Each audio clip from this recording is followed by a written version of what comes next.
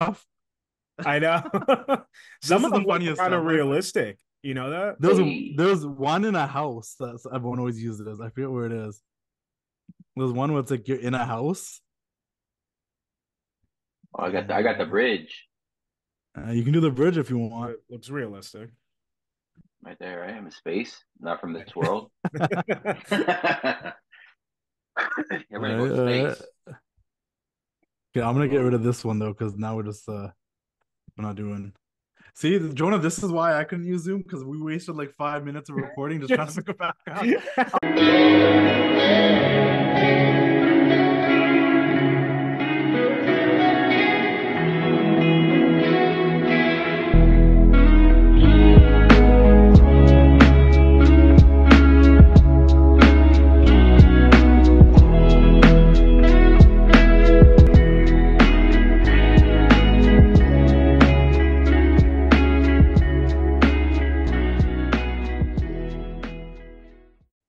And we are back for another casual conversation with the classic. Got a special co-host here with Jonah, and we got a very, very special guest, guys. It's none other than Bobby Steveson, formerly known as Damon Kemp. How are you doing today?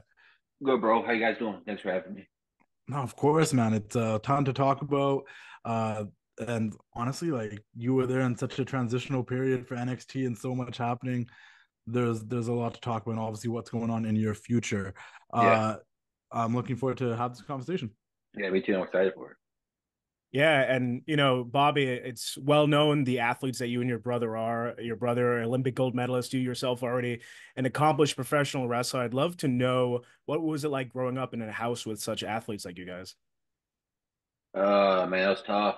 We're our parents really pushed us to be great. But I gotta say, like, I think a lot of people that grow up with parents that are really involved in their sports, they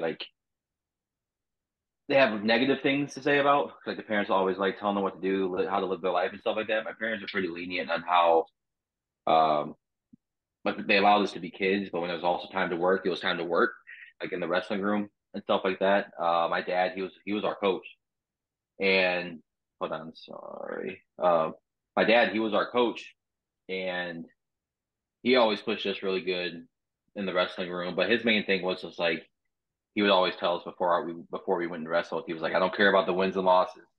I care about your effort. He's like, if you don't have any effort, that's when we get cooked when we go home.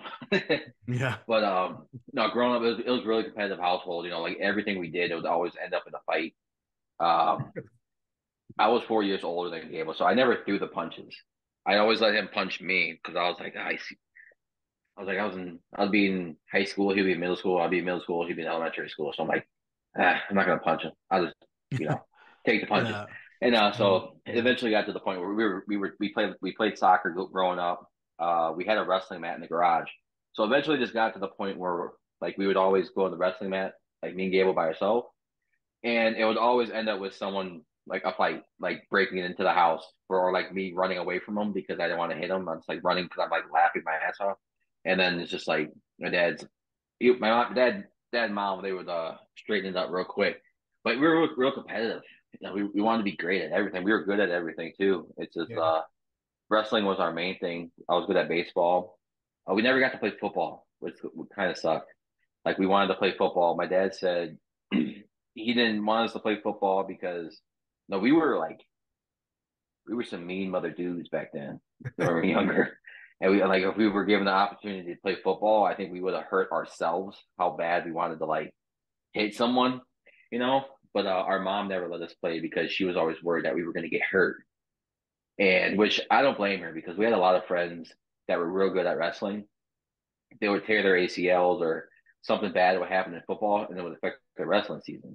So like I grew up in Indiana, Portage, Indiana. Like I was hour 10 minutes from Chicago, which is not much there. So like we had a, I wouldn't say it was like we were in the slums or like had a fight to get out, but it was more so like you needed something to like get out of the area to see the world. So like wrestling was our ticket out. So we took it around like sixth grade. We got really serious with it because, like I said, we played like a little bit of baseball. We would run. I used to run cross country in Okay. middle school, but it was always a sport to benefit wrestling. So soccer, a lot of cardio benefits wrestling. Cross country, cardio benefits wrestling. So we were always doing a sport that benefited our main sport. So when it came to our main sport, we were always in tip top shape before the season even started. But as the household went, it was we were intense. We were tense in there. So it was just you and your brother? Yeah, Did yeah, did you guys by any chance, like, I know it was you guys were obviously doing amateur wrestling and that's what you're talking about when you're talking about this, but did you yeah. guys grow up watching professional wrestling at all?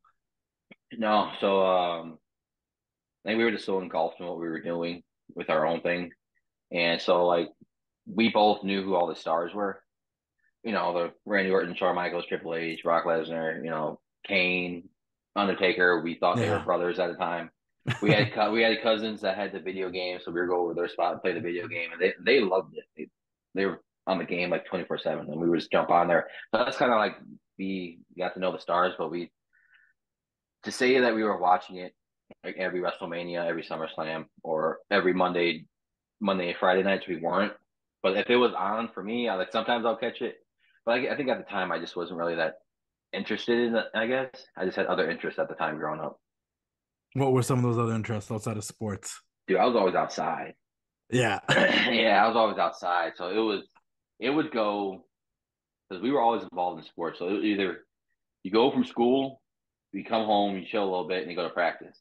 The days we don't have practice, my best friend was my neighbor, and he played. He was older. He was older. He's like 31, so he's like 4 years older than me.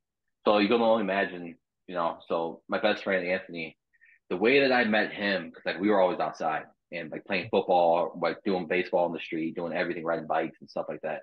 Crazy to think Yeah. about now, like riding bikes or like that. Those pictures that you see with there's like six bikes at a house, Yeah.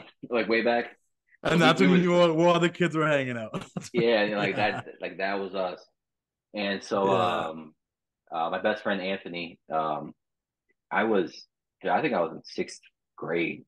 I came home from cross country practice, and a guy knocked on the door, and they were like newer neighbors. I knew the younger brother, a little Roberto, and so Anthony knocked on my door, and I was like, he's older, I'm sixth grade. I think he was like a sophomore in high school, Yeah. and I looked at Gable, and I was like, yo, who's this guy knocking on the door? And Gable, he was like, dude, these guys he was in elementary school, but we were all freak athletes, so we always were able to hang with the older guy. Yeah. So he was like, oh, that's Anthony. I was like, who's Anthony? He's like the new guy that lives two houses down. He's like, he wants us to come out and play football with him. So like he was a great athlete too. So like we had to like we were always a step ahead because we were always playing with guys that were older than us or wrestling guys older than us. So like it was either cross country, soccer. I played ball and baseball. That was the only time um, off from wrestling because if you want to be great at wrestling, you kind of got to do it year round. You get a little bit Yeah. of time off after the high school season, but the national season starts and you got to roll right into it. Like how I said, you're trying to let your wrestling pay for your scholarship. That's how we Yeah. thought about it. We got like Well, that's how it was. two things I take from that is one, that was truly a generation. Like, if you grew up on a block or a cul-de-sac with a bunch of friends, you were outside all the time, Dude, we and were gone. there was a hierarchy. There was the oldest kid, the second oldest kid, and everyone was above the kid under them. But you learn to kind of tough it out with the older kids. And Yeah, I remember we used to, like, yeah, we played street hockey and basketball and all that stuff too, and bikes, playing cops and robbers, and yeah, biking out of the neighborhood beyond where we're supposed to go to do bad things. But we would yeah. also like box each other, or we'd wrestle on Oh, trampolines. I That got does something. toughen Yeah, that obviously toughens you up. And then to the second part of that I want to bring up is just that's true. Like, just like with wrestling and anything else, you even if you get an off season, it's about reps and continuing to do it, right? And I yeah, think that's a big part of it. yeah. That's funny you mentioned the trampoline thing. So we had a trampoline in our backyard and a pool. Yeah. So Yeah. what we used to do is we would have people over and we would like have UFC fights on Yeah. the trampoline. And, Yeah. we were all kids, so we didn't have money to go like buy the gloves. So Yeah. my boy Anthony, I don't know how he got them. He had like a set of UFC gloves, only one Yeah. set. So we each only got one glove. So we used to like punch each other on the trampoline, or we were like try to do jujitsu and think we were like George St. Pierre or like Matt Hughes and crap like that on the trampoline and stuff and then yeah, we were always doing stuff. We were never sitting inside, never sitting inside. Our parents used to kick us out. They wanted us outside until like we had to Yeah, come in to eat or whatnot. It was the same thing. yeah. My brother had a kickboxing bag, so I had kickboxing gloves. But then I had some little toy bags, so I had these other like puffier gloves. Yeah. And they weren't even we'd be boxing each other with these two sets of gloves, and they were Yeah. completely different. Did you ever use the Hulk gloves? No, I did Oh, not. the The Okay, big big, yeah. like hands the though. Hulk Yeah, the smash big, ones. yeah, the Hulk I'd say, The big smash. yeah, hands. absolutely. We used to box with those in the house Yeah, too. yeah. Yeah, eventually, I think my mom threw those away because we just got a little bit too rowdy with those. That's Yeah, those could do some hilarious. damage, seriously. I'm still amazed by the fact you guys never played football. I think that's crazy. Oh, You guys could have definitely done some damage. But to fast forward to when you do get interested into getting into WWE, I heard that your point of contact was actually Paul Heyman, and yeah. such a crazy great mind for the business that he is. How did it feel to be able to have an open line of communication with him and know that he was someone you were able to speak to? Kind of crazy. That was in 2019, and I have pictures Wow. of us backstage with Triple H and Paul Heyman. So they invited us to come out to the show. It was actually like, yeah, it was my first show ever. And Paul, he hooked it up. He hooked it up the few times we went before we came down. He hooked it up great. We were like right underneath the hard cam, like right in the front. Oh So we wow. Yeah. had like front row seats. He hooked it up. He hooked us up every time, and we just Great. texted him like, "Hey, here we go." He's like, no problem, got you. And then so he would hook it up, and then so like the first show in 2019, we went through the backstage and everything. Got to meet Triple H. My parents came with, and we all had a good talk. Paul Heyman was there. We all got pictures. We were being like full fanboys and stuff like that. And then so we showed up to the arena. Paul was like, "I'll be out in a few." He's like, because at the time he was with Lesnar. He was like, "I'll be out in a few. We just landed on the jet. We'll be at the arena soon." And I was like, "Man, they're big time. All right, we're whatever. Like they're showing up on the jet, whatever they're doing." And then he's like, "I'll send someone to come out and get you." And then so the whole time he's doing that, he's just like texting us, and we're like kind of like mind blown, like, "Whoa, this guy is really texting us right now." And then went backstage, got to mingle with some of the talent and stuff like that. No, it was. I still got all the video. I even got the video when I think it was like when Roman Reigns was like the big junkyard dog, The big though. dog. Oh, The the big The big big dog, dog. yeah. dog. Yeah, you Yeah. see, yeah, so Yeah. like that was like 2019 when I was like, actually starting to Yeah. get into it. So like see as if I didn't, wasn't that into it. But like, yeah, we got to see all that. That was really cool. And like we went to a few more shows and Paul, he always hooked it up. He's the one that like got us in the door. And like during COVID too, it was a tough time because I graduated in 2020. Yeah. And Me too, actually. Yeah, COVID. yes, yeah. So like I graduated in 2020. He was setting everything up like real legit. Um, like no bull crapping around. And he was legit. So he was messaging me and I was like, yeah, I want to come. He's like, oh, we're not hiring right now. It's COVID. And I was like, crap. So it was like graduated and that was like my plan to go to, but it was COVID. So I was like, oh, all right. So it's gonna lead to another funny story. So I was with doing that. I was like, all right, I gotta get a job. I gotta do something. So like originally I wanted to do the Secret Service. But in order to be in the Secret Service, you need to have 2 years of full job experience. I was Yeah. the D1 Division 1 wrestler. There's no time to get another job, like a full-time job. So I was like, all right, I'll go work in the prison. I was working at a prison. I was working there for like 7 months before I was able to come down. But it's funny because when they started opening up the performance center more, that's when Triple H hit us up and he wanted a Zoom call with me and my brother. And keep in mind, I was working and I was expecting to be off at 2 o'clock, and he scheduled the meeting for 2 o'clock, Yeah. and we were short. We were short in the prison. Like we didn't have that many employees because COVID. No one was trying to work or anything like that, and no one wanted to work in prison like during COVID. Right. And then so I was like, of course. All right. I get off at 2. He wants a Zoom call at 2. All right, let's do it. And then like 45 minutes before, I got forced to work the next shift because like I said, we were pretty short staffed. So I had to work the 2 to 10 shift also. Yeah. And I was like, crap, I was like, bro, I got a Zoom call Triple H, I'm not missing this. And Yeah. so between the each shifts, we get like a little break. So this is when I went. We weren't allowed to bring phones in the prison, so we had to leave them in our car. So I was taking the Zoom call from the parking lot of the prison. You only Yeah. imagine that. You're 50 feet away from inmates, and you're talking to Triple H on the phone. And so I was like, all right, this is gonna go smooth. It's gonna go smooth. And then my Zoom wasn't working. My Zoom, like the video wasn't working, like the link wasn't working, or something wasn't working. So Gable was on there. I was trying to figure it out. And of course, as I'm figuring this out, I'm texting him. I think I was texting his assistant. And I was like, yo, I need to get on this call. Like this is like future opportunity. This is my job that I want to do right now. And then eventually, of course, that takes like 20 minutes. And my shifts, my break time's almost up. So I get on the call. We start chatting it up or whatever. And I keep in mind, I'm supposed to be on the next shift, and the officers inside, they can't run and do a round, like because we were checking on the inmates and stuff like that. They Yeah. can't do a round unless there's 5 officers in the cell block. So Okay. they couldn't do anything until I was there. And then so I was on there. I had my little radio. They're like, Officer Steveson, report back to the unit. I was like, oh crap. I turned the microphone down a little bit, my walkie talkie. And then as I'm talking to Triple H, we're just chopping it up and whatnot, just talk about the job and stuff like that. I get another one. Officer Steveson, report to the unit. I'm like, father. I turn it down a little more. turn my microphone down even more because I'm not missing this. Yeah. Like, and then I get another one.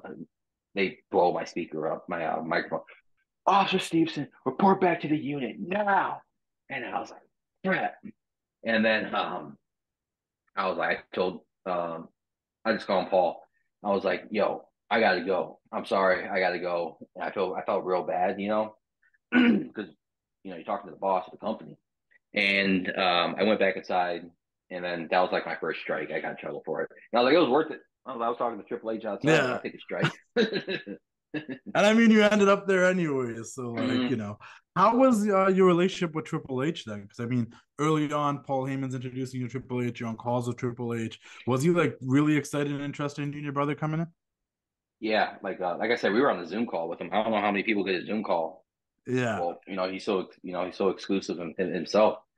So I don't know how many people get a Zoom call with him, or get his phone number, or whatever stuff. I'm sure everyone has it, but whatever. Yeah. But and no, he was great. No, he was real helpful, and like I said, I'd send him a text here and there. When he was going through his heart thing, and I sent him a message. I was surprised he messaged back, and I was like, "Yo, I hope you're feeling good." Scary stuff, and he was like, "Thank you." And we just quick text messages. I knew he was the boss, and I didn't want to be Yeah. that Yeah. one little talent, like texting him, "Hey, how'd you like my match? How'd you like this?" So I really just kept it, professional on that side. But he was great. Every time I got to see him, great interaction. Every time I got to see Paul Heyman, it was all great, all hugs, and it was great. They're great people. Just so there's not a missing piece to the story, I don't think we really actually figured out like how did Paul Heyman discover you guys? Mm. How did he know you guys? Those are pretty popular in Minnesota, Yeah. and Lesnar was coming down. Okay. Lesnar came. He came to the wrestling room a few times because he wrestled at the University of Minnesota, and Yeah. the coaches, the two coaches that are still there at the University of Minnesota, they were all in the same class. They won national championships together, and then Okay. so Yeah. yeah, so Lesnar would come. Sometimes he'll come into the room, and then I actually got to work out with him one time. So I was like pretty starstruck. Like the big dog comes in the weight room, then you want to do it. You want to like lift all the heavy weights, Yeah. So and then no, he was great too. So yeah, we just got that connection through him, and then I think Gable got like third at the NCAA tournament, so that kind of like raised a little bit of um some eyes for him too. Yeah. To have Lesnar come down and all those guys, so it was great. Let me ask you about your transition into wrestling now, because obviously it's a whole different world and it's all new to you. What were some of the things that were most surprising to you about professional wrestling? Like the way that you guys they train and stuff like that. And Mm. then secondly, like what's the situation coming into professional wrestling as an athlete compared to coming in as like an independent wrestler? I think just the choreograph Yeah, fair stuff, enough. or remembering everything, or just having to plan out stuff like that, and how once you get on live TV, you're at a time, and your time could get cut because other things can go on the show, and just having to adjust to that, and that was like a whole other Yeah. thing too. Like having to adjust to that, and just like having like knowing your stuff and knowing your go tos, and like knowing what to cut out, but not making it look like crap. And so that was like the hard thing, and the other hard thing was like coming from amateur wrestling. We're always taught to be like go, go, go, no emotion. You know, your a stoic face, like no emotion at all in amateur wrestling, and then coming into pro wrestling, total opposite. So that was like the hard thing for me at first, was just to open up, because like I'm normally a quiet person, and I'm normally not over the top outside of the ring, but when I'm in the ring, I'm like, obviously I'm at work, so I gotta flip the switch on. And it's funny Yeah. because like my parents and friends will watch me wrestle, and they're like, you don't normally act like that. Why are you acting like that? Like, you're so funny. I'm like, yeah, I've always been funny, but this time I got to go to work on that national television, so I look stupid, And then that was the other hard thing, but I got to thank Terry Taylor for that, really having me open up, because he was my main coach pretty much the whole time I was there at in NXT, the Performance Center, my main coach. And he was always talking about, yo, you just gotta open up, you're a heel. He would always talk about, you gotta take an entertaining ass whooping. So I'd always watch The Rock when he would get beat up by Stone Cold. He Yeah. lost. That's He was always like over the top, the selling, the flipping around, the tripping over your own feet. So I was like, oh, I was like, because I was already like that around my friends. It's being fun and goofy and stuff like that. So I was like, all right, let me Yeah. transition that to the ring. Let me be over the top, or however I got to be, to make myself look dumb when it's time for myself to look dumb, for the babyface to beat me up. So I got to thank Terry for that. And then I forgot, what was your other question? Your second one? So, and also before we move to that second part of the question, though, that I always find it fascinating. Like, I've had a lot of people tell me like they didn't realize the ropes actually hurt as much as they hurt.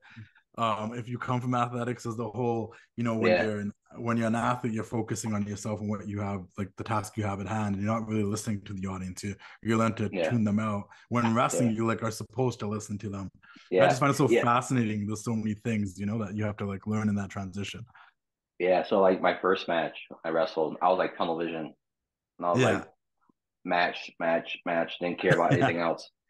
And that Yeah. took a little bit to finally like hear the crowd, and then just to be like not rush to the next thing, right. instead of being here like, all right, I did something cool. Let me fire up right now, or let me do a little gimmick thing, because I'm learning to listen to them. So that took a little bit, but yeah, them ropes hurt. Dude, when I Yeah. came down for my tryout, like it didn't the first time I ran them. I was like, yeah, these kind of hurt a little bit, because I was working with Robbie Brookside. I was Yeah. running the ropes, and he would have me do all these drills for my tryout. And then I was running the ropes, and then I went to go take a shower. And I looked at my back, and I was like, holy crap, my whole back was just like completely just destroyed and all roped up. And then there was another funny thing. I took my first bump. I no sold it so good, so they don't even know to Yeah. this day. So I took my first bump. So like before my tryout, I was going on YouTube, and I was watching all the other tryouts. And like whatever I was finding on YouTube, I would like type in WWE Performance Center tryouts, like which way, Yeah. and like show me how to take a bump. It was like, hey, you get up going to the right, take a bump going here, tuck in, boom. I was like, all right. So I was studying before I actually went down. But when it came to taking my first bump, Brookside was like, all right, lad, because he's from the UK, so he always says Yeah. lad. Yeah. And then he was like, all right, lad, time to take a bump. And I was like, all right, I'm ready. I studied this on YouTube. I'm ready to go. So I take my bump. I bounced my head off the mat. No sold it. I was Yeah. dizzy. No sold it. They don't even know it. So like I went to go bump, boom. I was like, oh crap. I know. Got back up. He was like, another one. Like, all right, we're doing this. Boom, boom, boom. My head was ringing that whole time, but I no sold it. I wanted that, and it was crazy Yeah. because I almost, because you got to like do like a quick little medical thing before you are able to get in the ring. So like I almost that first day, because at the time they wanted me to come down for like only a few days, and then I told them, I was like, the guy that was in charge of talent at the time, I was like, I want to come down as long as I can come down to prove to you guys that I want this, and then for you guys to actually get a good look at me. Like I didn't want to come down for like a day or two. Like I actually wanted to like be around it. And then uh what was I getting at? Oh no, that bump must have came back in my head. What was I saying? But you Yeah, really want to I prove totally forgot. yourself. You Yeah. really want to Yeah, I prove really want. yourself, and you Yeah, really want to prove that you want to be there. And that's actually the yeah, perfect segue to the second part of the question. Because I yeah, recently had Mojo Rawley on my show, Dima Matadi, and he was talking about. I asked him, I'm like, coming in from football, I'm like, when you come to like FCW, the PC, is there like a little bit of tension between the guys that come from athletics with an athletic background, and the guys that came up on the independents? The time yeah, you came in, yeah. there was quite a few more independent wrestlers there. Still that period. So Yeah. I'm just curious for you, like clearly you really want to do it, and you proved that you really want to do it. But how was that at the beginning? Was there a little bit of a that's because he's like, oh, they try to run the athletes away out. They try to run them out of there as quick as they can until you prove yourself. Yeah, there was definitely a little something because, like, the independent guys, they've been doing it for like so long, and then they finally get there and they're like, oh, who's this new guy coming out of college wrestling thinking he can come in here and do this? But it was never nothing like negative, but there was definitely like you can feel it a little bit. It's like the new guy on the job, Yeah, and then yeah, it was different. But like once you actually get in the ring with them and then just like learn from them and show them, because at the time, you got some heavy hitters there when I first got there. So yeah, it's more so it's just like, keep your mouth shut and your ears open and yep, then just learn it, because if you're actually serious about learning it, they'll see it, they obviously see who wants to be there and who doesn't and who's just trying to collect a check and doesn't really care about it. I actually cared about it, so I was actually into it. So I felt like as the matches went on and the better I got, the more I kept wanting to like, I'd ask for feedback from like all those guys and stuff like that, along with my coaches. And eventually just like you earn everyone's trust because like they don't want the new guy coming there and dropping them on their neck. So yeah. once I got in there and showed that to them, they were like, all right, this guy's good. We'll work with them and like into stuff like that. Yeah, I mean they're both hard journeys to get on. Like being an athlete is hard, and they're an accomplished athlete. But being on the Mhm. independents, they think it's real hard for them. They're grinding on those wrestling in front of the 10 people in Yeah. somewhere. You know what I mean? So like there's just that Mhm. different attitude. And then I think there's also that stigma of like, well, we don't want anyone coming in here that like just wants to be on TV and wants to be famous. Yeah. Maybe using this to catapult to something else. And Yeah. Yeah. I always found that interesting. hmm No, I was kind of, I guess when I was there for like almost 3 years, pretty much almost 3 years. You kind of what once you care about it so much, you don't want anyone just to come in just because they think it's cool. Because like Yeah. the all three shows are hot, and you don't want anyone coming on the show that's gonna like kind of half in, half out, because you don't want you don't want the shows to look bad. Yeah. So I was kind of getting to that point where I was I was never verbal about it, but I was like, and I was also so new. Like I wasn't a veteran. I was only doing it for 3 years, so I can't go up to these guys like, "Yo, man, you need to be doing this." Blah, blah, blah. So I never really felt Yeah. like that was my place to do so because I was still new myself. I'm like, who do I look like going up to the new guy? And like I'm still new too. There's Yeah. guys here that were doing it for like 15 years and stuff like that. It's No, like no. they can do that, You're a three but three year vet. yeah, I was like 3 year vet, and then I was like, dude, I'm still learning myself. I'm Yeah. learning as I'm going. Like I was real humble about it. I never like got an ego from anything. Like like all the shows I was on, the PLE main event, and all the other stuff. I was like, I'm still going. I'm still like pushing forward. I'm trying to help, you know, prolong myself along. So like, there's no need. I never felt like there was a place for me to like go up to a guy and like, yo, you need to straighten it up. Like, let the 15-year guys do it. Yeah.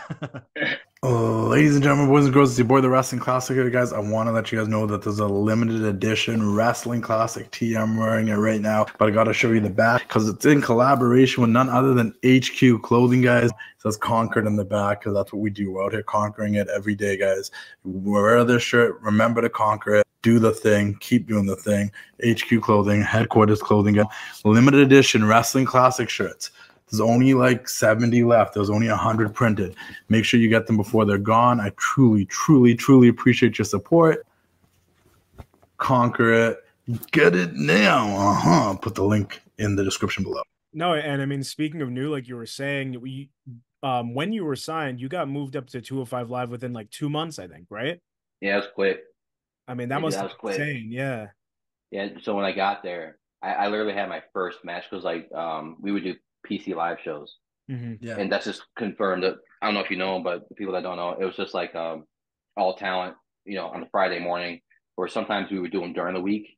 If we had a light week, we wouldn't do training. We would just come in and do like the PC live, where we just get matches, we get reps, just in front of the performance center and the coaches Yeah. and stuff like that. So when I first got there, I literally had my first match like 5 weeks in, and it was only 5 weeks in because I was supposed to have it like 3 weeks in.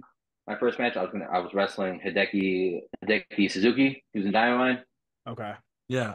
Yeah, sorry if I messed his name up, but I was supposed to wrestle him, and then I was in training like a few days before, and I split my eye open with someone Yeah. clothesline. It was a mishap on the clothesline, and it split my eye open.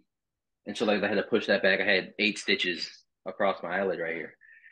So like I was moving along like really, really quick, which I was really happy with. And then so the 205 live, I was like 2 months in.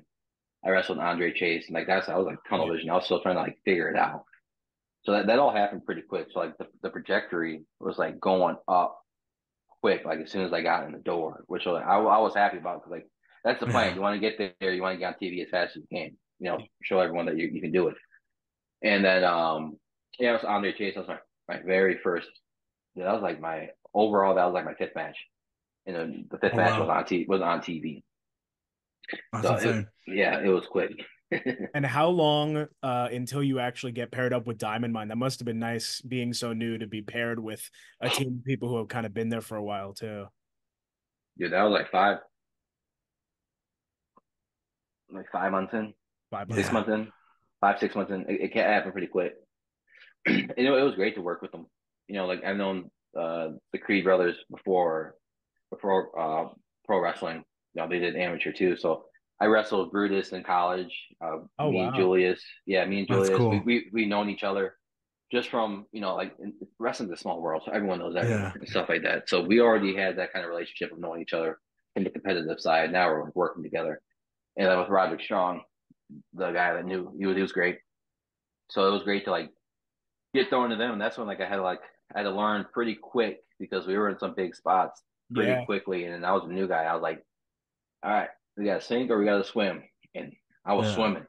I was swimming, and then that was great. That's why like I learned about just working with Roderick Strong. Like when you get to a certain point, you don't have to talk about every step of the match. Mhm. Which is like, hey, up here, I'm gonna punch you 2 times. You're gonna go to the corner, kick you twice. You're gonna go here, boom, boom, boom. So like with him, he doesn't. Like he's great, so he already knows what he's doing. So I was a new guy. I'm like, bro, what are you gonna do here? What are you gonna do here? And he's like, oh, don't worry about it. Well, we like he took care of me out there. So when we wrestled, I learned to like during the heat, just not calling your heat in the back. Because then it just looks choreographed, and then if something doesn't go right, it looks like crap. Because if you didn't talk about it in the back, and then if something goes wrong out there, you're like, oh, you know. So 6 months in, I had to move in quick, and then that's when like I learned about like your time being cut. You can get added time. You got to listen to the like. This comes back to like being able to like listen when you're out there and not being tunnel vision on the what you're doing. That's when I had to learn pretty quickly to listen to the referees and like calling some stuff on the fly. And this when I was wrestling, to everyone I wrestled, they were veteran compared to me. So like when they would call stuff out there, they were like, "Yo, neck breaker, double down, or something like that, whatever." And I'm like, "Okay, boom." And then listen to the ref, listening to how I was wrestling, listen to the fans, and I was like, I had to learn quick, or else I would have been like exposed pretty quick. Only 6 months in, Yeah. and like I said, I loved it, so I was like, I was willing to go. I was like, let's do it, man. I'm in. Yeah. But it was great. It was great working with them. It was real fun. So, And like you obviously got like you already kind of touched on how much it was good to have someone that's a veteran in the business like Roderick Strong, who has probably been doing this like 15 years and yeah. more, and to learn from him, and he took you guys kind of under his wing for that period of time. What was the transition like when he left? One, you were the guy that took him out, but two, like Yeah. what was the transition like when he left? And it was like, oh, now like we're on our own with a diamond mind, but it's just us. What was that Mhm. transition like? Did they have a conversation with you guys, being like, hey, like, want to keep this going with just you guys, or? Yeah, so it was like I said, I was throwing the deep end. So like that match, that ambulance match, it wasn't supposed to be me.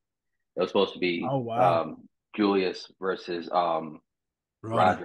Roddy, Yeah. because if you go back and watch, everything is kind of Roddy's fault, and then we're like slowly figuring it out, and we were doing it, but I think he had an injury or something, or there was something else going on that I'm not too familiar about, so I'm not going to touch on it. So we were all the matches we were doing against like Pretty Deadly, Mm. the D'Angelo family, Gallus. There was always something in the match where it was blamed on Roddy. But then when the time came to the like we finally found out he's doing this, he's the he's causing the imploding. So I think something bad happened something happened with that, and then it was literally we were filming one night, and we were like the writer came up, he was like, Damon's gonna make the turn, and I was like, what do you mean make the turn? He's like, you're making the turn on the group, you're gonna turn heel on everyone, and like at the time I didn't know how to take it because like I'm so new, so like I didn't know what the opportunity was. Right. You know, I was like, am I doing good things? Am I doing bad things? Like, do they like my work? Do they not like my work? And like, why am I turning on the group? I just got in the group. We were doing great things. Now all of a sudden, I got to change because I was supposed to be with the group for a while or whatever. And they're like, yo, something's wrong with him. So like, you're gonna make the turn. We're gonna keep in mind we already filmed all that stuff like months in advance. It was like months of stories. It was Yeah. months of stories and stuff. So we were planning for this big thing to turn. So, but how they did it, like the writers are so good of like flipping it. So like at the what it was against the tag team title match against Pretty Deadly at Worlds Collide, and they're like, "Yo, you're gonna make the turn." This was like first like we did a few main events of the show, but this was like my first moment for me when I had to do Yeah. the chair shot. Yeah. And I was like, then this time I was like 8 months in. I'm like, dude, this is a big moment. If I miss this chair shot, I'm cooked. Like this is like the biggest, like a huge moment. If I miss this, I probably won't be here tomorrow. And Yeah. then they're like, so we did the rehearsal and whatnot. And they're like, hey, when it looks like so what we had is Creed brother did something big. We had one of the pretty deadly brothers come in. I speared him. I was all fired up, and that was like the thing to like set the mood. Like, oh, the Creeds are finally gonna because they were doing story stuff where like they were always getting so close, but they couldn't get it. So which is why I got brought into the group to help them, win the titles. And a big spear happened. The crowd was going insane and whatever. And then this was the time that Creed brother was going to hit his finish. 1, 2, 3, they win the title. And they're like, "Yo, you hit that spear, you fire up to him, like you do whatever you do towards him. You're gonna pick this chair up, and as he's gonna line it up, you need to hit him." And I was like, "Oh crap, this is huge!" And like so, like the whole day, I felt like I was doing a match because like even I was only 7 months in, 7, 8 months in, Yeah. and I'm getting a big spot. So like, yo, he goes to hit this finish, you need to hit him with the chair, and then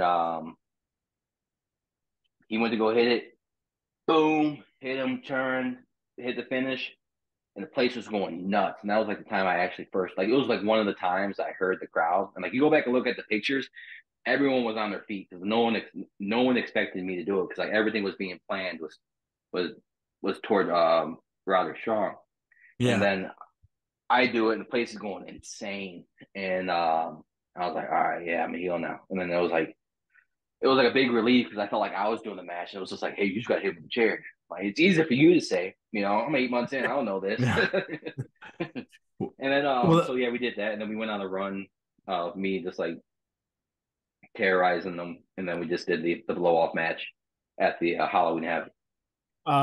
And we've only really seen a handful, I feel, of ambulance matches in the history of WWE, and it's really cool that you were able to be in one. How did that become an ambulance match? I know it wasn't originally supposed to be you, but do you remember how that got okayed to be an ambulance match? Uh, I'm not sure. It was just Halloween Havoc an ambulance match fit. I don't know what went on. I don't know what the writers and stuff talk about, but we were told it's an ambulance match. And then that's like I went back to study a few matches. And I'm like, there's not many ambulance matches to Oh, study from. yeah. and So that I was actually, like, yeah.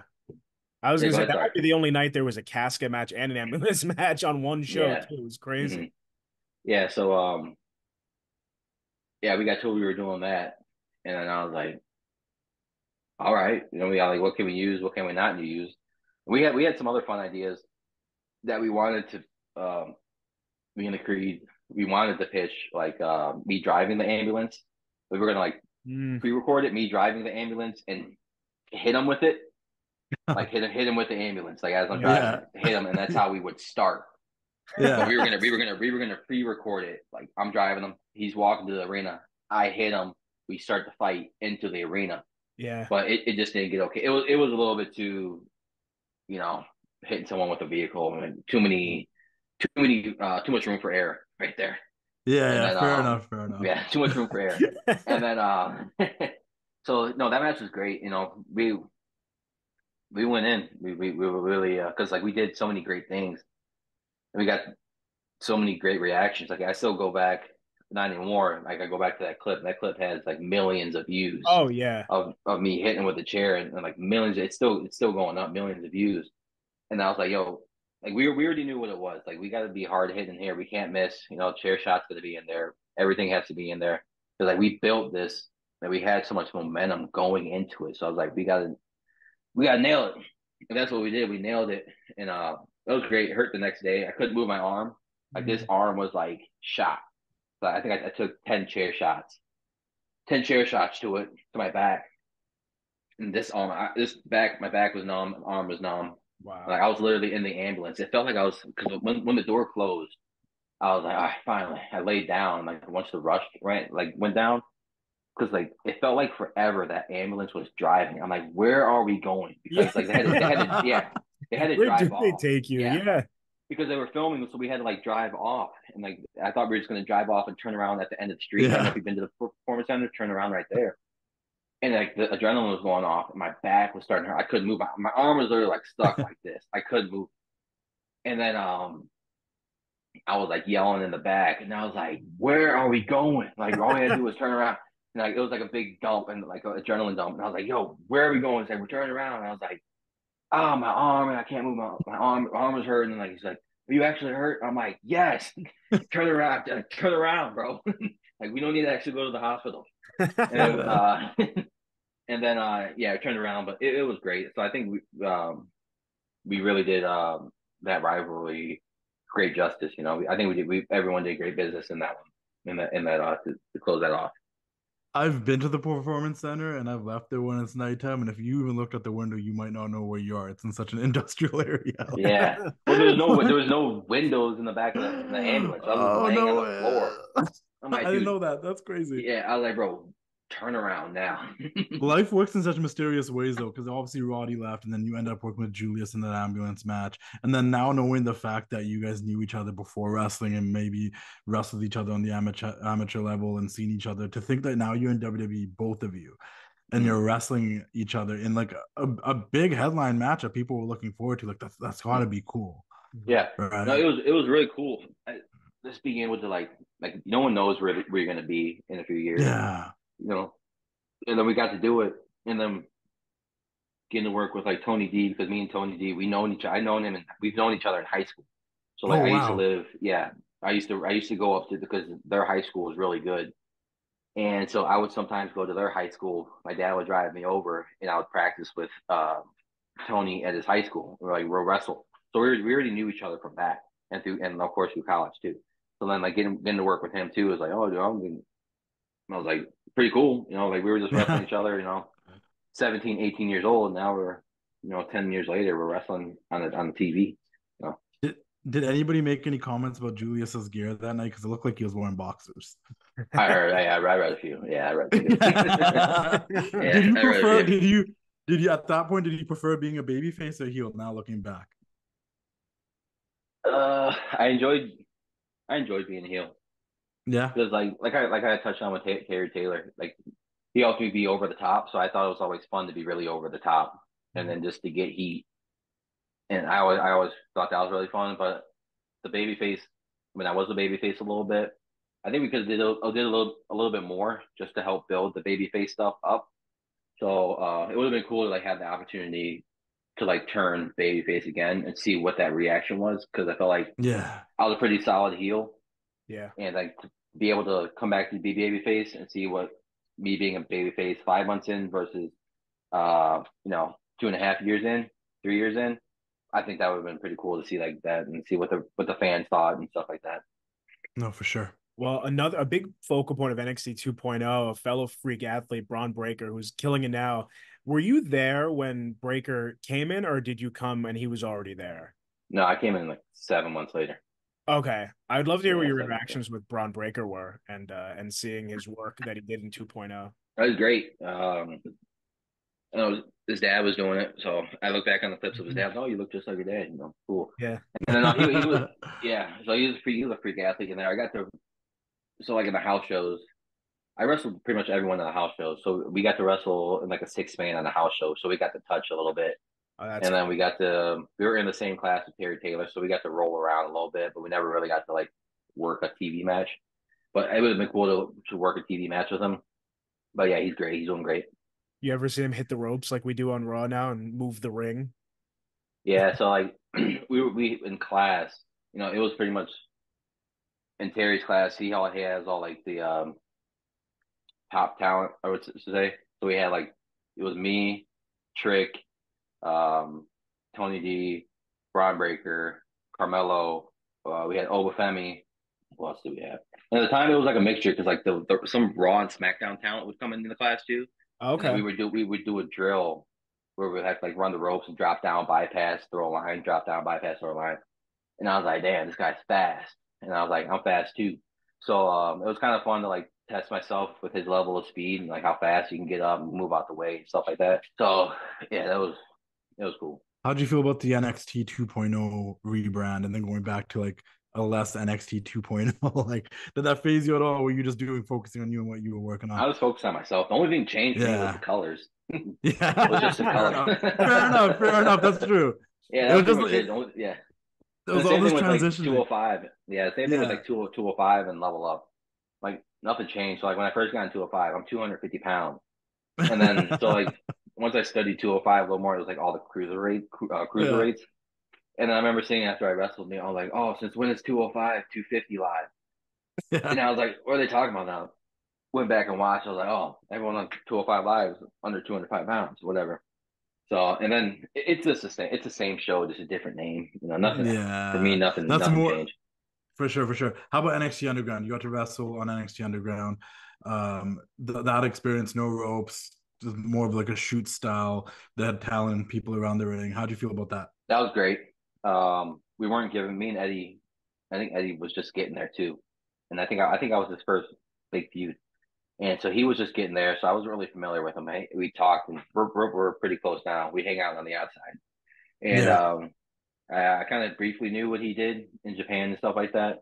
So like planning the match, we heard that we were gonna do an underground match, and I guess I heard before that it didn't go over that well. It wasn't the best back then how they were doing it, yeah, and so yeah, we had a lot on our plate. So we were like the guinea pigs of hopefully bringing it back.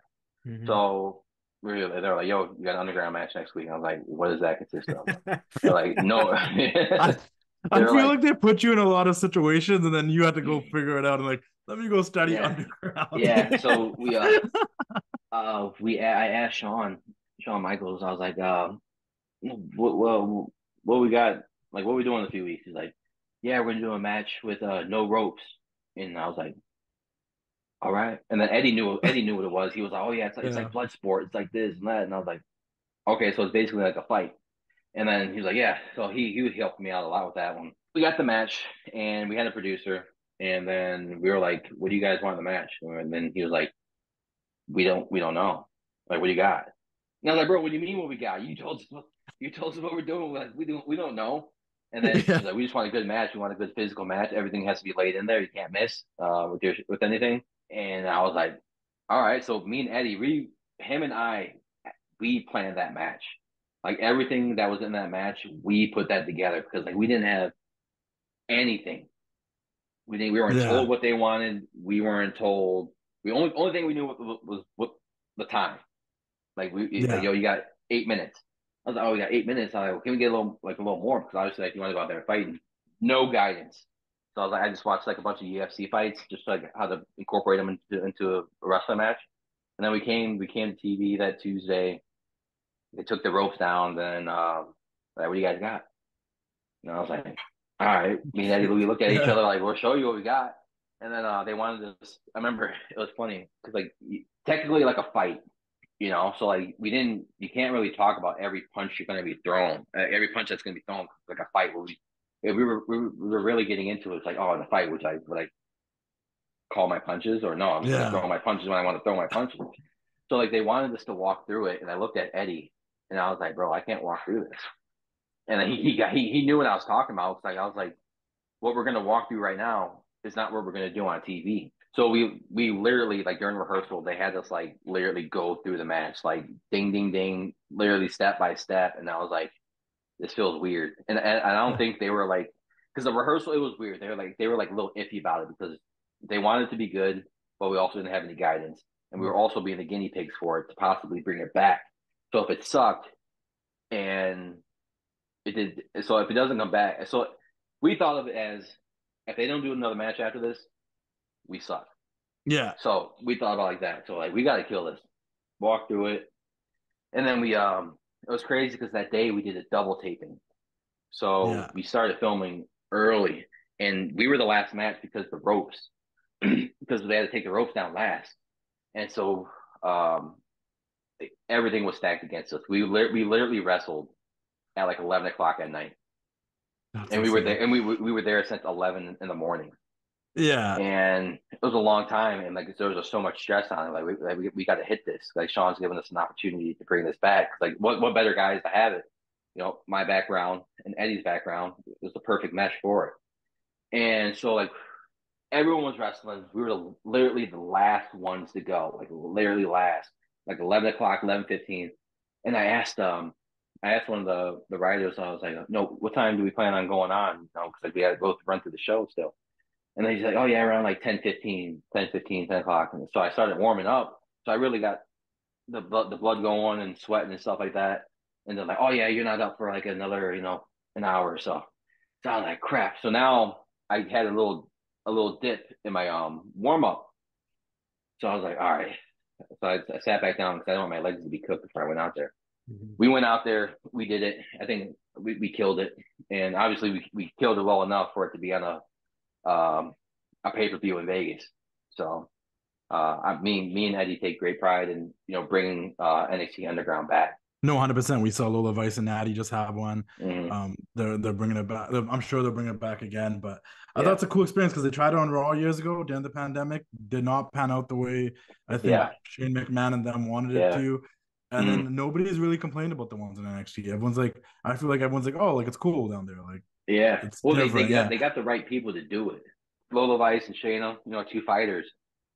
So they got the right people to do it. Which is Yeah. like we got to like myself and Eddie, we didn't care about getting punched. We're like, yo, if we get hit, like who cares? Like we're fighters Yeah. They're before like, this. did you guys lay it in harder on each other because you guys wanted to make Yeah, sure this was good? yeah, we laid it in pretty good. Obviously, we laid it in pretty safely, but there was like one scary moment when he pitched the idea of me giving him a belly to belly off the onto the floor. Mhm. He pitched it, and I was like, "Sure, you want to do it?" He's like, "Yeah, bro, I'm a wrestler. I'm a wrestler, bro. I'm gonna do it." And I was like, "Hey, you want to do it? You can do it. I am telling you. I ain't telling." So it was funny and also kind of scary. When the spot came, it was like he was like about to finish me off, pulling me up on my hair. And as he was pulling me up, and I was like, I whispered to him, I was like, "Get ready to go." Grabbed him, launched him, and all I hear was like a loud Mhm. his sweaty body Yeah. bumping on the mat. So I was like, and all he goes, "Oh!" I'm like, "Oh my god, is he dead? Is he not? Is he dead? Is he not?" Oh, And then yeah. so it was one of those things like I talked about before, having to like listen to the crowd and then listen to the ref. Like I guess the referee ran down there and checked on him to make sure he was alive. And he came back to me. He's like, "He's good. Go get him." I was like, "All right, we're going." That's intense. Yeah. Yeah. But yeah, they got great people representing on the underground. So I'm For happy him sure. and I we brought that back. So hopefully, like a few years down the road, and like, oh, where the underground come from? Oh yeah, Eddie Thorpe and Damon Kemp, they brought it back. Yeah. Yeah, You're a so it great was cool. storyteller. I gotta just say that. Like, I I really feel try. like I'm there with these stories Yeah, I that you're try. telling. I Yeah. try, man. Well, you I mentioned cried. earlier that you asked Shawn Michaels about the Underground match, and I'm curious because his booking right now of NXT is getting a ton of attention. Were you there when Shawn's booking was at its height in NXT? Were you there when Shawn was booking the show like he is now? Yeah, I was there the whole time. The whole time? Oh, okay. Yeah, yeah. So like even when I first signed there, it was Sean was running the show. Oh, Oh, okay. Sean already. Okay. So Yeah, Sean was already running the show. got you. Yeah. So what are your thoughts on his booking overall? Because like I said, right now it's like people are going crazy about it. I mean, obviously it's great. You know, they're getting the views and they got the right people doing the right things. So Yeah. he's doing a great job, and the talent are representing the show. Everyone gets great training there, so I gotta give real high praise to like the coaches there, like the talent that come in, like the especially the NIL guys that are like willing to like learn and put the ego aside and just like learn something new and like want to deliver because like the show is hot. Like I pitched, like I mentioned before, you don't want to be on a hot show and then you're the only one out there dragging butt, you know. Yeah. So you don't want to be that guy. So big kudos to the coaches and the talent that want to work and Deshaun for to get knowing the talent and where to put them and then putting their strong points out there and also knowing their weak points, putting them in the right spot and the crossover with TNA and stuff like that. Yeah. He's doing great. He's doing great, and the views show it. And the views show it. Did he ever give you any advice that really stuck with you though? Like, did you ever walk back to the curtain and get one of those nods of like, oh, Yeah, you got this? Yeah. yeah. So I got it's always kind of rewarding because like you know with the star that he is, Mhm. it's like you want to like impress the boss. Like anything, like Yeah. you got a desk job, you want to impress the boss. So like it's always great. I got a few of them, get like a few hugs and a few smacks on the butt, like great job and stuff like that. So like Yeah. you get a hug or a slap on the butt, like you're doing the right things. So I was like, all right, I got a few of those. We did good. Damon Kemp, how did you come up with the name? How much were you involved with coming up with the name? How did that come about? So when we do it, if you're there for a few months, they'll give you a name. If not, you just got to keep working. So Yeah. they don't give you the name. You got to make it up. Yeah. So what I did was I literally went on Google when I got the call that started getting names. I went on Google. I literally typed in tough names for men, and then a bunch of names popped up, and then I just like wrote down like 20 names, and I did the same thing for last name. I was like cool last names, tough last names for guys, and then a bunch that came up. So like I had like the first name, last name list. Yeah. So I literally just did like the little thing you should do in like preschool, draw the little The draw the little lines. the lines and Trying to stuff like match them that. up. So I'm Yeah, doing yeah, that, yeah, yeah. and Like then this sounds good eventually, together. yeah. So I sent all those in, and then eventually it was between Diego or Damon, and I was like, Yeah. I don't look like a Diego. Oh, so I don't look like a Damon either, but Damon sounds cooler. So Yeah. I was like, I'll run with that one, and that's how I got my name. And that's how No, like for sure, for sure. a lot of sorry, that's how a lot of them get their name too. I know it's just fascinating to me too, because like you said, like, oh, I don't sound like a Damon, but then you have to like it's so like you have to learn to get used to people calling you Damon or calling you Camp. And Yeah, at first you're probably like this thing and you're probably like, oh, are they calling me? Like it yeah. doesn't And it hit was right away, also kind of right? confusing, like how to introduce yourself to new people. Yeah, It's like, yeah. do I introduce myself as Bobby or introduce myself as Damon? You see him out in public. Do I say Damon or Bobby? Mhm. Uh, yeah. And then it's funny with the Damon Kemp name. It was crazy because like at the time, I guess some dude in Florida like I was just gonna murdered. bring that up because Yeah, when you YouTube Damon Camp, there's like a bunch of videos of this guy that was trying to plead insanity for murdering a yeah, bunch of people, and his yeah, name was Damon Kemp, and I'm like, this is not the Damon Kemp I'm looking for right now. yeah. So like when I first started out and I had that first match on my 205 live, and I was like looking on Twitter after it came out on Peacock. And then they're like, "Oh, this is Damon Camp." And there was some, like I said, like you said, there's some crazy dude in the orange jacket. And I was like, "Oh, this ain't good." And then Yeah, I went to the one of the creative guys. I was like, "Yo, Damon Kemp? There's an insanity dude that murdered two people, the same last name." And he was like, "Yeah." And I was like, "Should we change it?" And they said, "No, no, it's all right. It ain't a big deal." I'm like, "What do you mean it's a big deal? You Google Damon Kemp and you see everyone's dude's mugshot." So I was like, all right. So I just ran with it then. So yeah. Does it? Do you look back and kind of wish you got to work with your brother a little bit more in WWE while you guys are both yeah, there, or was there any yeah. talks about that happening? Like, what was the story there? So it was weird. Um, he was doing his thing with amateur wrestling, got off the Olympics and stuff like that. And then like I wanted to keep my last name. I was like, why not keep my last name? He's literally in the business with me. It looks just like me. Like Yeah. why would we differentiate at all? And then they're like, oh yeah, eventually, we'll get to something where you guys get to do this and do that. And then it was also really funny when he helped out. They had him help Eddie Thorpe out.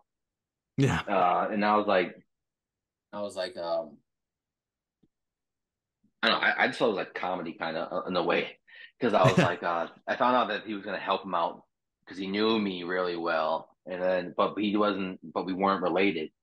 So I Yeah. asked him, I was like, yo, you know, people are going to know that we look alike. So I was just thinking in the back of my head, is it going to eventually lead to something? Because I lose to Eddie, do I eventually get to wrestle my brother?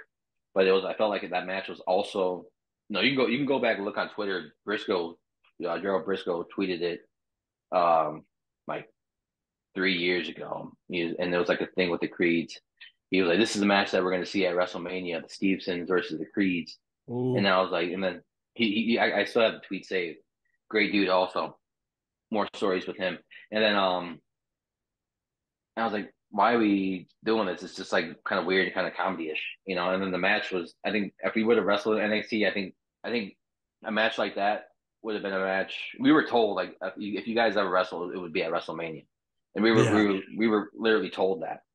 Like, if you guys ever wrestle, it would be a WrestleMania match.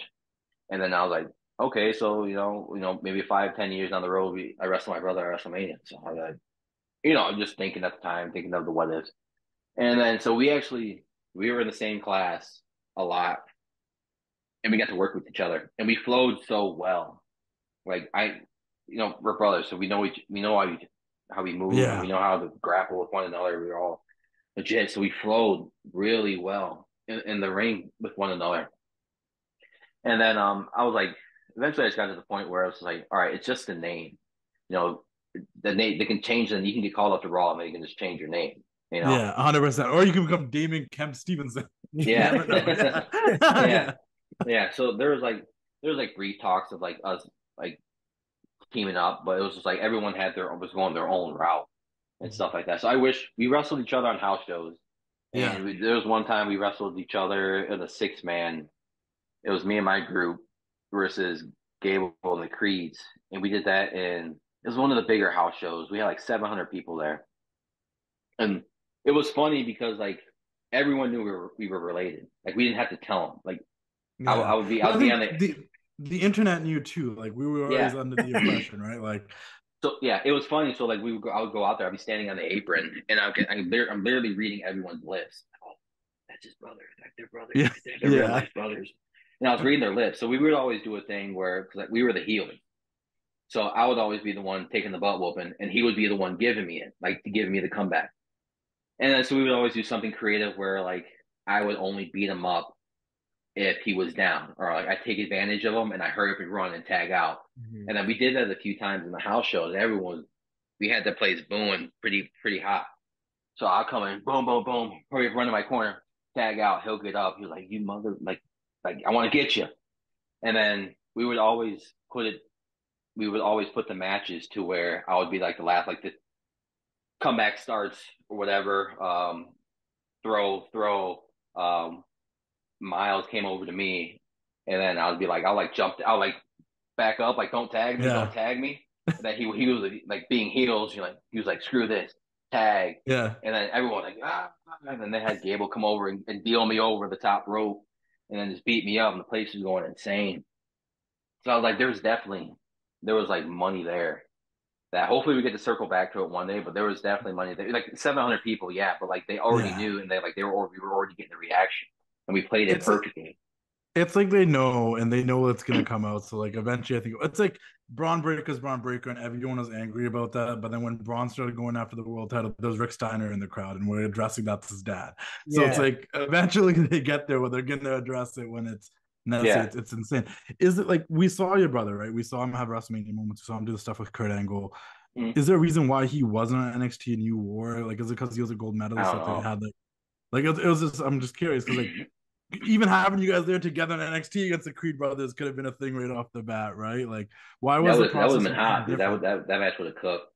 after Yeah. we got to wrestle against them. But I don't know why. I don't know why we were in different brands. I don't know if they wanted to keep us separated that badly or what. I was like, dude, you can't hide it.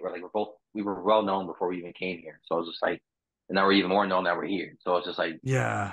I don't know if it was like the easy way. I don't know. I don't know if they were trying to stay away from just like it's an easy thing to do, but like why not kind of like build them both up so then eventually they do get to the bigger stage, then you kind of merge them together. So I don't know if they were waiting Yeah. for that, but no, it would have been. Yeah, I'm not sure why we were on separate brands. It's I like they don't had know. these plans for him and he came in with this hype. Mhm. But like we saw you a lot more than we saw him. Yeah. Right. Yeah, Which no. is it's like if they had plans for him, it's like it would have been cool if you guys are doing it at the same time because like I feel like if I look back at WWE in the last years personally, I'm like, I'm gonna remember you a lot more. I'm like, oh yeah, Gable popped up a few times. Like Mhm. he popped up at Yeah, WrestleMania. Oh, he did that thing with Kurt Angle, that was cool. But it's like yeah, Damon Kemp, like you had storylines and matches and blow-offs and Mhm. yeah, you were part of a couple of different factions. It's almost yeah, like, oh man, it sucks I didn't work with him the same way. yeah. It's unfortunate. And everything happens for a reason. I think we both left on great terms. I think hopefully Yeah. we left the door open. Like if they called me tomorrow, I'll show right up the TV, show up to practice. Yeah. There was no hard feelings. Like it's a business. Like I was pretty mad and upset. Like, but everyone's gonna be mad and upset when you get like not re-signed to your job, especially when things are going great. So it's like I was upset, but it was like also just like, all right, like thankful I got to like build a name for myself and within WWE, so people know me on the outside. But it also sucks that I'm not there right now. So Yeah. Let's clarify that then. So, like, you weren't released or anything like that. Your contract expired and there was no negotiation to resign or anything, correct? yeah, no, and it was getting weird. I personally I knew my timeline, Yeah. but I'm sure they did too, but it wasn't expressed. So it was just like a lot of weird things were happening, which like I was always causing the group to like lose or something weird, but it was always my fault. Yeah. And I was starting to think, I was like, oh, what are we doing here? So I was like, okay, yeah, like I see what's going on, and obviously they see what's going on. And then they had like the guys go to TNA for the TNA taping, and I wasn't part Yeah. of it. I wasn't a part of the text group, and Yeah. I was like, oh, okay, trying to stay positive. So I had a few talks with some people.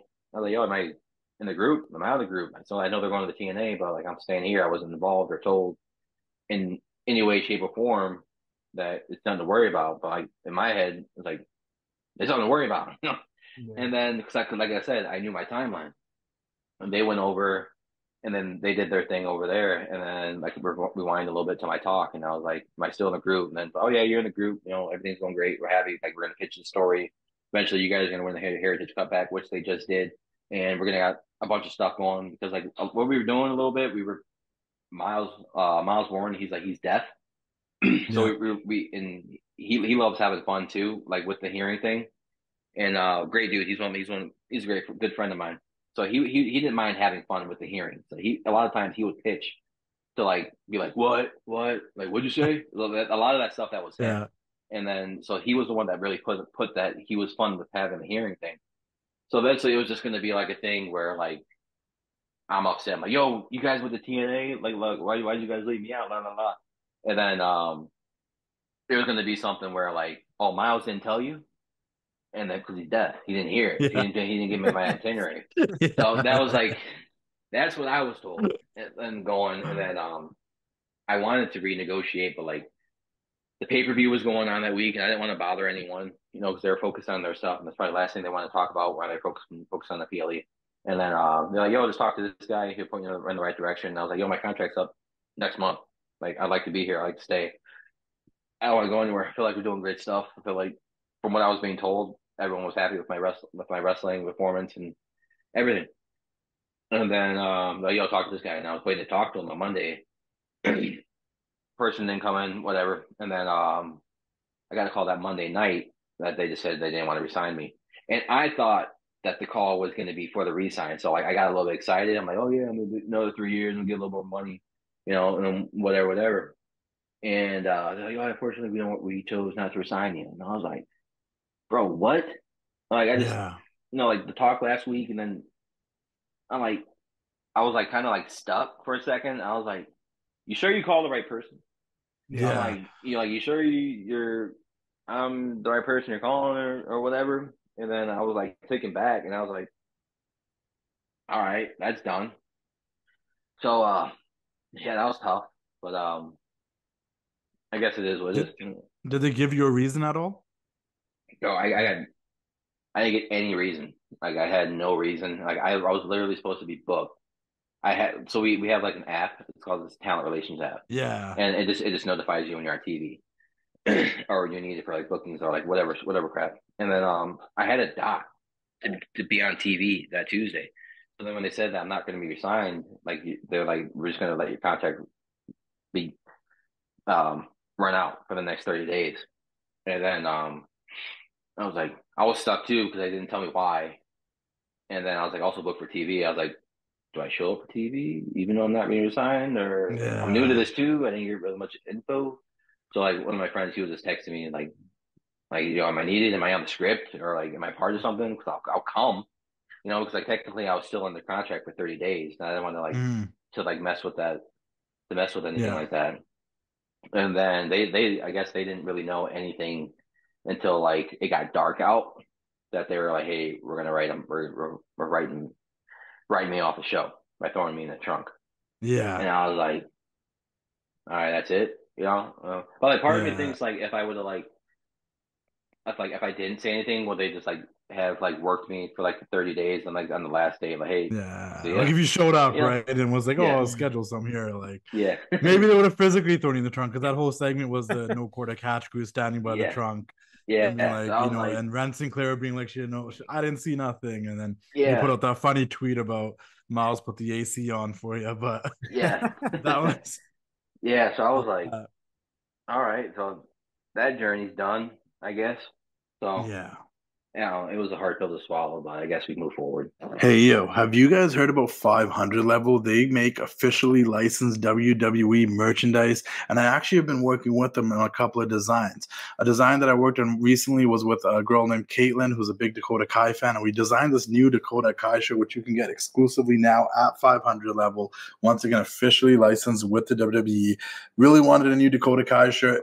Got this one designed and made, and it's on the website now, on sale now, 500level.com. Guys, join their partnership program. You get discounts the more shirts you buy, 10%, 20%, 30%. You earn points and you get a discount.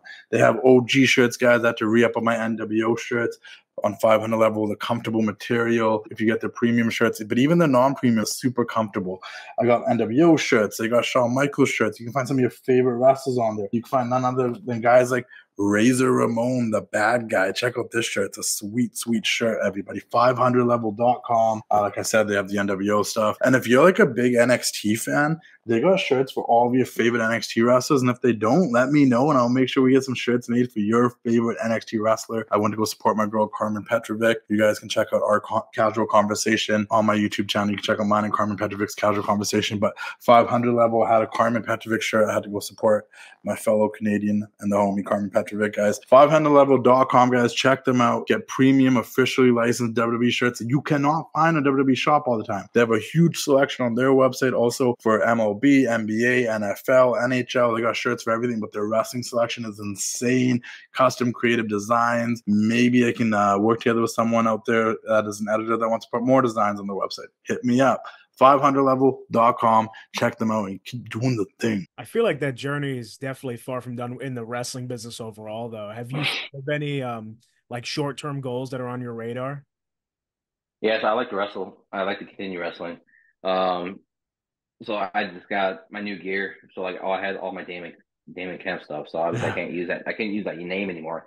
And Right. obviously I didn't have any backup Bobby Steveson stuff because I wasn't planning on being let go Yeah. either. So like I Yeah. had to wait for my new gear to get here, which will get here this week now finally. So like I had like three bookings back to back to back with a pretty big company, and I just had to say I was like, yo, like my new gear's not here yet. I wasn't planning on getting let go. I'm not going to show up to your show wearing my Damon Kemp stuff. Like I can't do that anyways because they own the name, whatever. And also like I'm not Damon Kemp anymore. Like I'm not with the company anymore. Yeah. So I was like, hey, I can't do the shows until I get my new gear, which it's kind of sucked because like there were it was a pretty high profile show. So it was like it kind of like I wouldn't say it killed my steam a little bit, or like people are probably thinking, oh, he can't get a booking or stuff like that. And it's like, no, I had bookings. Like my email was flooded with bookings and whatnot, and like everything.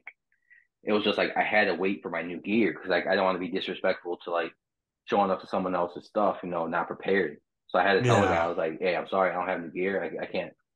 I can't do those shows. And then, obviously, um, I'm still new to the indie shows. I guess they book their shows like 3 months in advance, a few months in Yeah. advance, just so they got their ducks in a row. So I was like, all right, that steam's gone because that would have been pretty hot, like coming off of this and then going right into that. So I was like, all right, but no, I got a lot of things going. So I just signed with a talent agency here in Florida. I got a talent agent that gets me, bookings on TV shows, commercials, Oh, movies. great. I just did 2 reads for a movie for two separate That's dope. movies. Um, I got to do one more audition, so I made like the final audition to be in an NCAA commercial. Um, so there's stuff going, and I look to open up my own wrestling club, amateur wrestling here in Florida. So Right. I'm teaming up with a high school. So like in Minnesota, I had a club going, the Steveson Wrestling Academy. I had a good amount of kids going there. So I was like, and I know a few amateur wrestlers down here and their dads, kids and their parents and stuff like that, and they got a lot of kids. And they want me to come in, so I was like, why not? Just like start my own club, and it's gonna be pretty legit. I'm telling you that right now, it's gonna be legit. Yeah. So, and that's another thing I want to do. Another thing I want to do is like, because like when you're amateur wrestling, like your movements in the ring look so different from everyone else. Like you watch Kurt Angle, or myself, or like all the other wrestlers, like actually grapple and roll on the ground. It looks legit. Like you can Yeah. you can actually see the technical stuff. Like we're actually moving. We're just not, flipping and rolling around. Everything looks like the movements are legit. So like what I want to do is open it up to pro wrestlers too. If pro wrestlers want to come in for an hour, learn how to make their movements in the ring look legit. Even if they want a little self defense, like how to like actually grab someone or how to pick someone up, slam them down, or the technical stuff that they can do, in the ring that will separate them from everyone else, you Yeah. know. But I'll open up to that to them. I'll have all the high school kids there, all of the little kids in the area. So, there's stuff going. I got me and my boy Ethan Carl. I'm a big country music fan, Okay. and I do a little music here and there. I dabble in it. So like I decided him and I talked about it for a while. You can look him up on Spotify. We got a country song coming out in the next, like hopefully in the next month. That's pretty legit. We recorded that in Minnesota. So there's stuff coming, but it's just like now my new gear's here finally. So now I'm ready to scrap. So I'm ready to go. But I also got like a lot of other things going. So which I'm thankful for. So it's just like one door, like I said before, Yeah. one door closes, the other one opens. And we just keep moving forward. And then who knows, maybe you get a call back and you go do that thing. So you got the wrestling gym, and then you got WWE going. So then you just build the brand up even more. No, You're staying 100%. super busy. That's great. Yeah. Yeah. And There's a hopefully I ton get going hope on there. yeah, so hopefully I get these roles. I already did the auditions for them. I already submitted them. So my talent agency's doing a great job. So I literally signed with her right when my contract expired. She signed me on the spot, which I was really thankful for. Like 2 days later, I had emails of like, "Yo, That's you need to awesome. audition this for this for this for this," and I was like, "Okay." So I had to get all the fancy little lighting and stuff like that and Yeah. do that. And so hopefully I'm just not on the TV taking bumps. Hopefully I get a pretty good role. You got to do those self tapes where you're standing Yeah, I there did a awkward. self tape. Yeah. Yeah, I gotta get selfie. I had to get my nice ring light. I had to go get the little Yeah, professional yeah, headshots yeah. and stuff like I feel that. that. But So that's cool. You got acting, yeah. you got some, training younger kids with wrestling, amateur wrestling stuff. And it's true, like a lot of wrestlers go out and they do stuff in different MMAs, mixed martial arts, to kind of bring that to wrestling, and you can help them learn that amateur wrestling style. You got the Mm. music stuff, you got the independence to hit up. I think there's a lot to look forward to. Yeah, so it's just a waiting thing right now. So Yeah. but once Well, everything gets going, it's gonna hit. yeah, no, for sure. And hopefully that opportunity comes back around with the independent companies.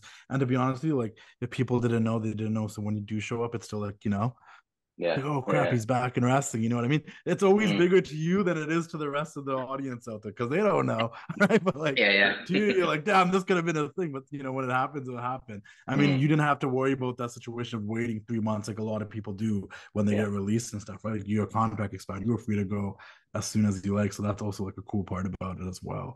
Yeah. Yeah. I'm now just curious. We're gonna wrap this up really soon here. But you brought it up. Like, what's on your playlist? Like, what's like the top 5 country songs right now that you think people should know about? Mine. Oh man. Like, So who are you listening to? Like, who are you listening to? hey, so like like girls love Taylor Swift. Yeah. Yeah. I'm like that with Morgan Wallen. I Oh was no about to say way. Morgan Wallen. Yeah. Hey, I tell you what, man, I saw him last year. Yeah. After after you get the party going a little bit, and I hear his music, man. It was funny because it was like a year and a half ago. It was in Tampa. You know that little outside dome.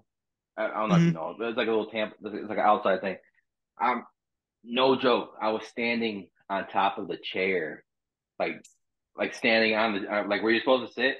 I was Yeah. standing on it, and I was singing every word. I knew every song. Like, oh man, Yeah. I almost brought me to tears. Man, Yeah. so like how girls are with Morgan Wallen, Uh, with Taylor Swift. With Taylor. yeah. I'm with Morgan Wallen. He's selling No, out the no. same stadiums. I mean, he was in MetLife and he packed it like not too Yeah, long ago in August, I bro, think. he's packing a bit. I was supposed to see him last month with when Yeah. he was here in Jelly Roll. He did the first night and then the second night. I don't know what happens. I don't know what happened, but I was upset because like we drove down to Tampa. We were like getting ready to park. And a cooler filled, we got the food going, and then he puts a tweet out. He can't. He feels sick, and I was Yeah. like, bro, like I was bumping Morgan Wallen all the way here. I had my speakers turned all the way up, got my boots on, jeans on. I'm all cowboyed up. I was like, no, but yeah, Morgan Wallen's my top. I like Machine Gun Kelly, just how versatile he is. I love his punk stuff, his rap stuff. I Yeah. love what he's doing right now, and I'm a big fan of Jelly Roll. Yeah. Got to hang out with him a few times. Great person, like real genuine. So like the first time I got to meet him, he literally like came in, he sat down, we just talked before he went out, Yeah. and then I've seen him a few more times. So we got like a nice little relationship going. And then great dude, him and that whole crew, like his whole band members, are all great people. Cole Wetzel, I don't know if you know Cole Wetzel, he's a country guy, out of Texas. Park McCollum. Now I'm probably naming people you guys don't know, but Luke Combs, I you mean, probably know Luke Combs. yeah, no, Luke Luke Combs, Combs, you I got know. to know Yeah, Luke yeah, Combs. yeah. Yeah. So I grew up on old school country, like the old Tim McGraw, Big and Rich, and all that type of stuff when I was younger, right? And I go through Yeah. phases of music. I listen to everything, right? So Mm-hmm. classic rock, Punjabi Yeah. music, Bollywood, pop, everything. But recently, I started getting back to kind of like I like Zach Bryan a lot. I'm a big Zach Oh Bryan yeah. fan. Everything he's been dropping, I just been. If I relate to it, then I'll roll with it. It's like he's a good late night drive listening when you're Yeah. heading home type of guy. Yeah. But no, I know I that's wanted to see him when I was in Minnesota, but I looked up those yeah. tickets. And I was like, damn, dude, it was like 500, That's what I six was hundred about to dollars. say. That's what I was about to say about Morgan Wallen because obviously I've listened to Morgan Wallen quite a bit too now, and I've caught on to like what he's been doing. And like I remember he came to Vancouver, and this place is expensive as it is already. Mhm. Like, he came to Vancouver, and I was one of those guys looking for like last minute tickets, and I was like, oh no, Dude, like that's not you gotta happening. buy those like a year Yeah. you gotta buy those like a year and a half advance. Yeah, because one they were Yeah, like sold out, and then I was looking at yeah, like the second like scalper sides and stuff. I'm like, oh, this isn't yeah. happening. Like, So I was like real thankful because no, I love Jelly Roll's music. I love all of it. It just so yeah, happened he was performing the same night as Morgan Wallen, and so I'm good with his team. So like they hook me up and they treat me really well. And they're just the whole Jelly Roll crew. They're all great people. So they hook me up and stuff like that. So like thankfully I didn't have to like put out for the $800 ticket. yeah. So No, it's but insane. It's they're all insane. great people, man. Yeah.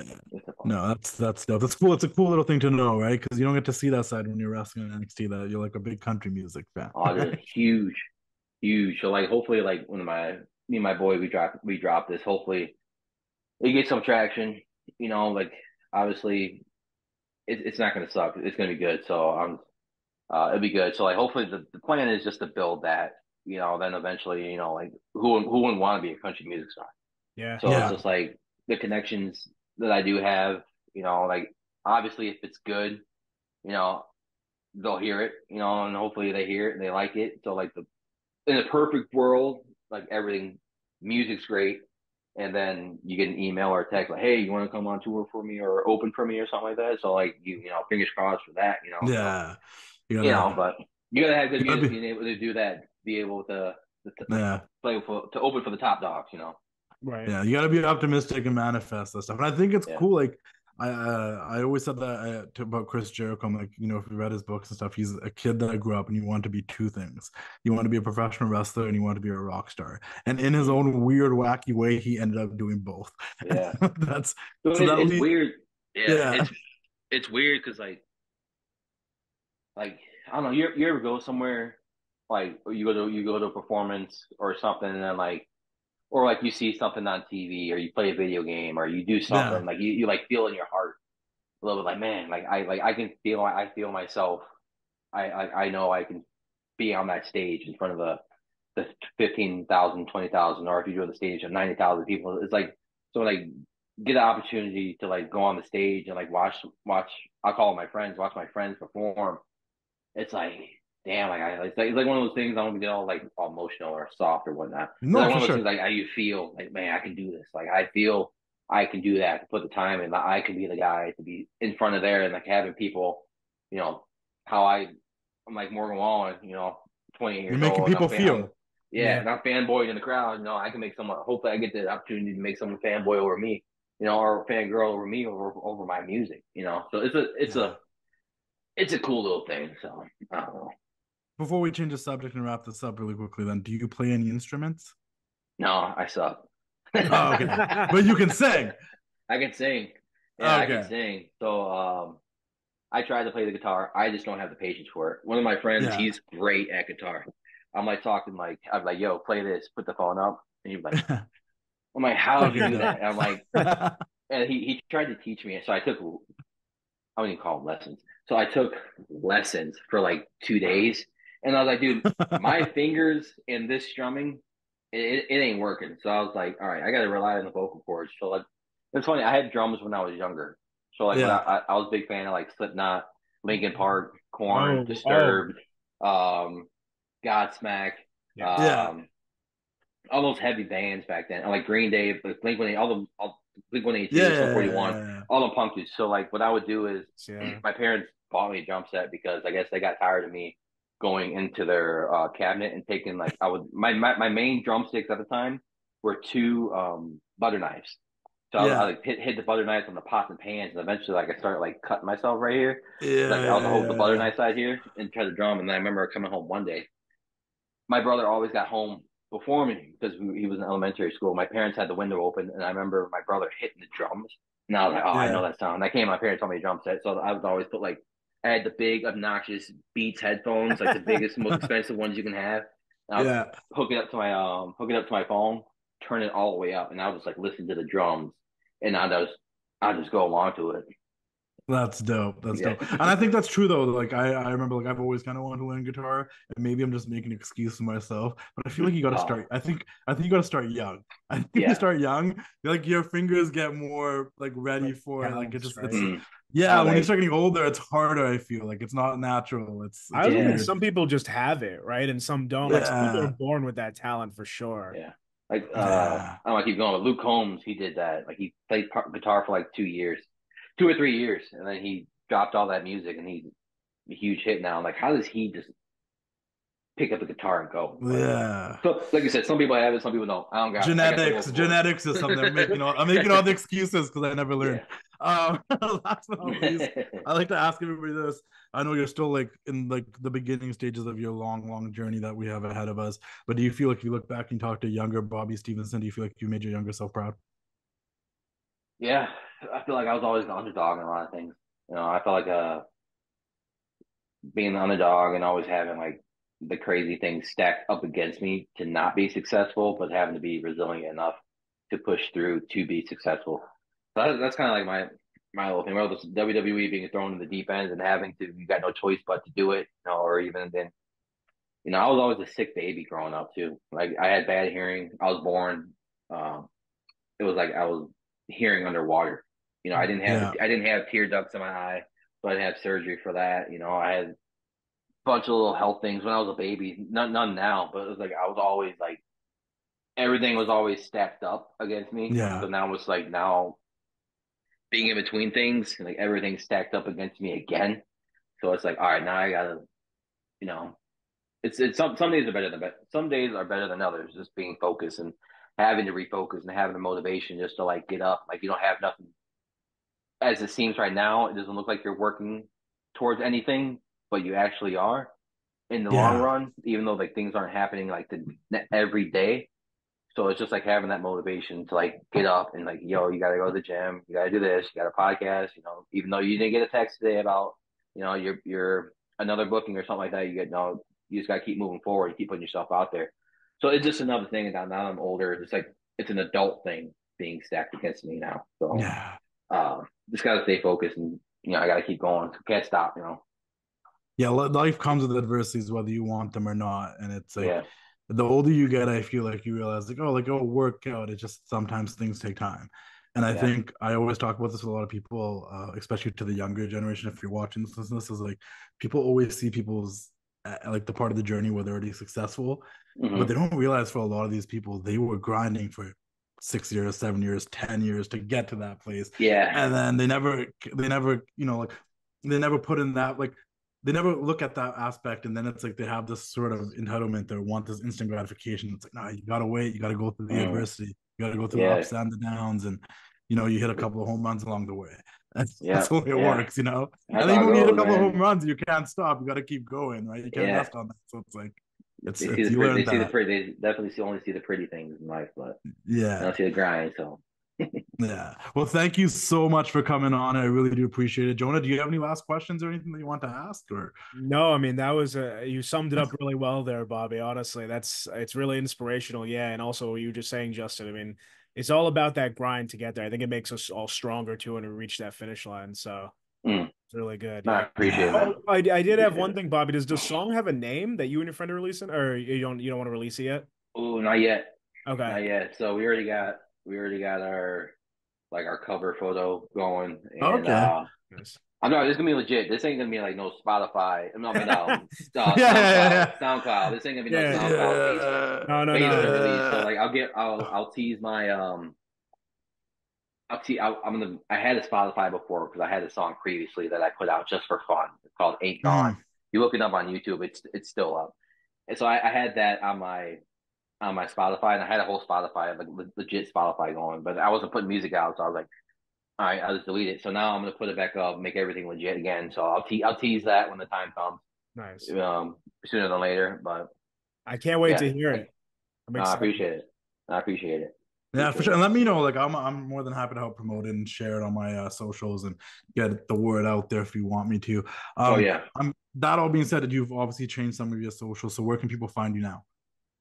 I find me on Instagram. No, the Damon Kemp name. It's like a lot being changed, Yeah, it verified takes account, time. and This all that crap. process, yeah, Yeah. everything has to be So reviewed and approved and everything. Yeah, yeah, yeah. yeah. So Instagram. You want to watch me sing, cook, food reviews, go to state fair, concerts, get ready with me, all that other crap.